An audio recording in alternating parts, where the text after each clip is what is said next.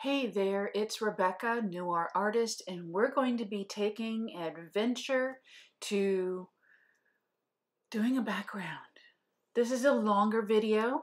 These are the images I'm going to be using to create this background. Now, this one is going to be the base and mainly the color.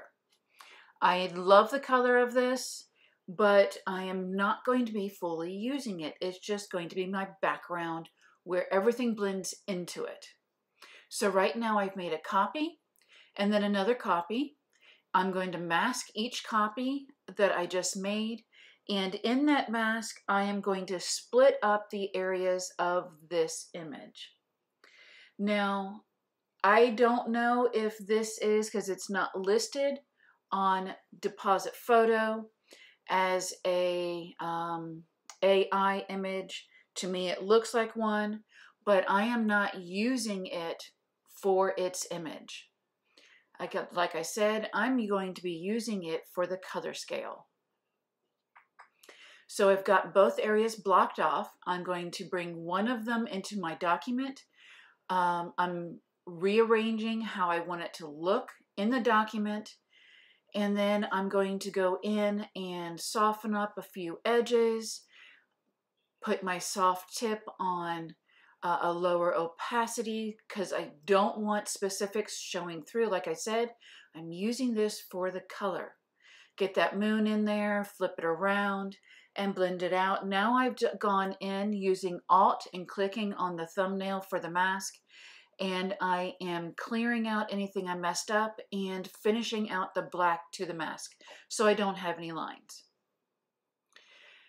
Now I'm going to use this again. I have it from Deposit Photo. I am using the marble aspect of it. And sorry, that black spot was because I forgot to take it off a brush and painting. So I've applied it to the section, and as I'm going through each of the blend modes, I'm noticing that having those two pieces right across from each other really isn't working. So what I'm going to do is do some curves, color adjustment, add in the white fill, see how I want the blend mode on that, and even that's kind of messing things up with the two being right next to each other. So I am going to shift some things around. First, I want to find what I like about the marble. Now I'm bringing in the white fill and changing the opacity and how much is pulling in through levels. Trying to change out the blend mode to see if I still need to move the two pieces in the background. I love this look, so yes, I need to move the two pieces.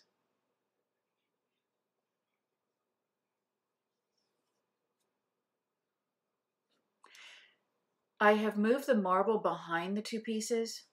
Now I'm shifting the moon to the other corner so that I can take advantage of the drastic details of the marble in this between the two. I've added curves.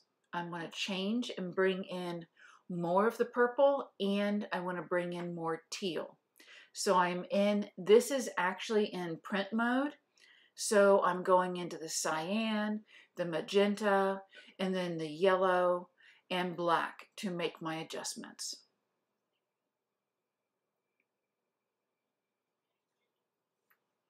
My adjustments in that are mainly on the lighter aspect because I want the depth so that I have difference in color, giving me distance, everything like that. Now I'm bringing the white fill in. I'm using the levels, also my curves. Just adjusting. I love my color fill. I use the blend mode. And I just want to make sure that I just tweak this exactly where I want it. Too much pink, a lot more cyan, and that's where I don't want to lose the purple, but I definitely want to bring in more of the cyan. So I'm really manipulating this line.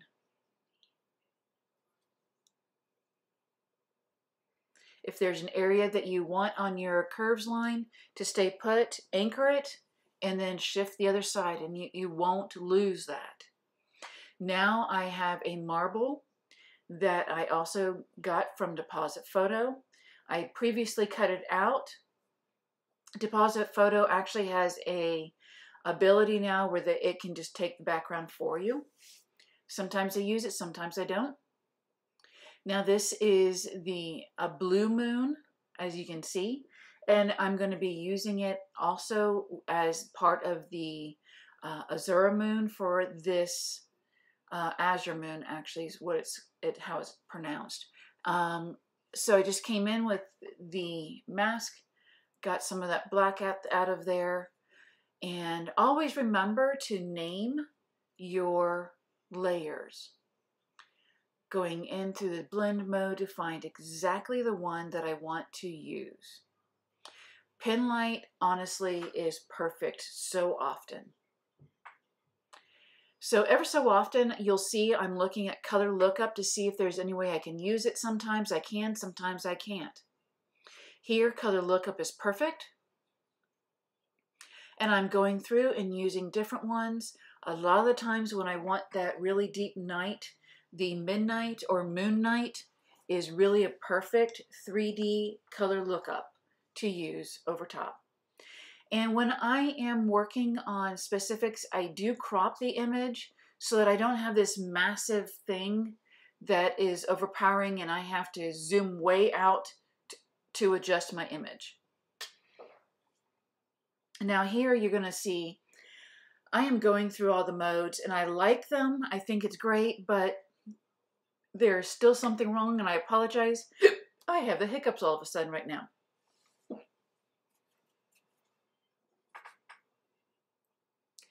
So I deleted that layer and then went back to the original where I started.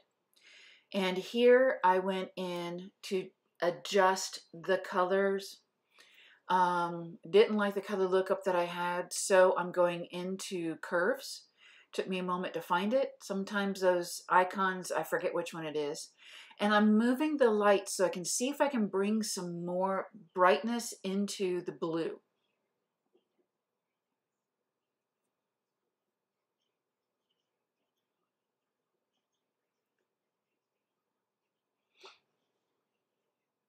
Now I put a white behind. The blue here is because of the color lookup. And I want to just use this smoke. I'm using it as I guess you could say a gas that's in the space area. So I've gone in, moved it over in Smart Objects, applied a mask, removed the light blue because I don't want extra light blue. And now I'm going through and seeing what blend mode I want to use. Now using Free Transform, I'm applying it, adjusting it, seeing what I can do with it, seeing what I like, making a copy, doing another shift of it, and seeing what else I like. Removing anything that I missed. And as you can see, I've made 3 copies, and each one I am adjusting. Now remember, when you do what I just did, which was 3 copies of one Smart Object, whatever you correct or do within the Smart Object, all 3 of them will adjust. So make that note. I'm using these rocks from Deposit Photo. I just looked up zinc rocks. And I'm using just a small area of it, making sure I grab the large rock and some other larger and smaller pieces. Going in, tightening, and making sure that the mask has a blur to it. And then I'm applying it and going for that blend mode. I want it to look like because this is the end of Azure Moon, I want it to look like it has exploded and these are all rocks that are left floating around. So I've made another copy and I'm moving it around to accent that large rock area, and now I've made another copy, and it's going to actually go into a different blend mode to bring more gassish type of a look to the space area. Clouds, more depth, more of, you know, everything is deep in the background, but also I've got these clouds that are close, along with the rocks, which are really close, but they're all blurred so that when I put the middle ground in, she's still going to show very nicely, which you'll see soon. Now I'm doing the color dodge to bring more light, more glow into this spacey type of a background. I almost said a space odyssey, but that's not where we're at.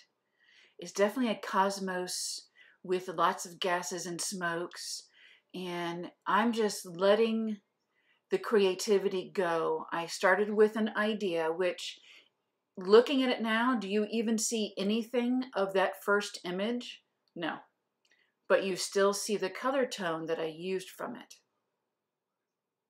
Matter of fact, everything has taken on a different look.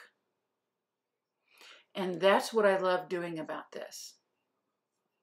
Yes, you could go to an AI and have them put it together, but this is the fun part. This is where you are able to personally make this so creative and cool. Like right now, I'm trying to pull in more of the Azure.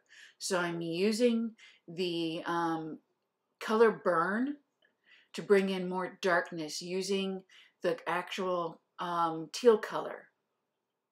So here I have made a image copy of this, put it all together into a smart object so I can easily access it, and then move it to my actual document that I'm working on.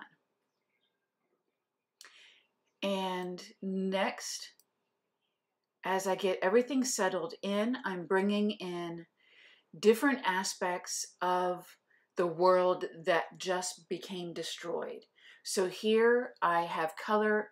I did this in a previous, I didn't record it, I do apologize, but it is actually a bridge over water that I use different color lookups and color modes over to change the color, along with levels.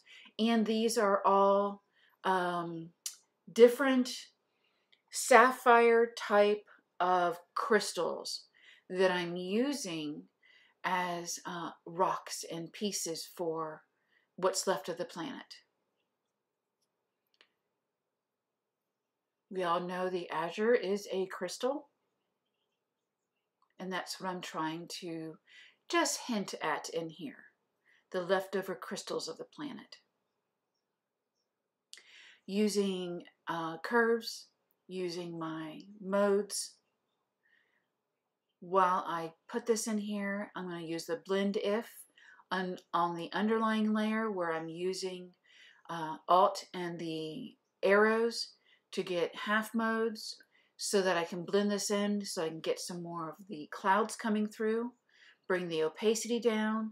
And I have now gone in with the mask, and I'm just softening up areas. I want really to have a lot of the clouds coming through, but I don't want to lose the texture of the crystals. Go back as you work on your piece, go back and bring in, take back out. As you play and work with it, you will see what you're actually looking for, or you may find something different. I really had a lot of fun working on these crystals, trying to get, still keep the depth and distance in them, keeping the texture without losing any of the clouds that are working and the gases working around them.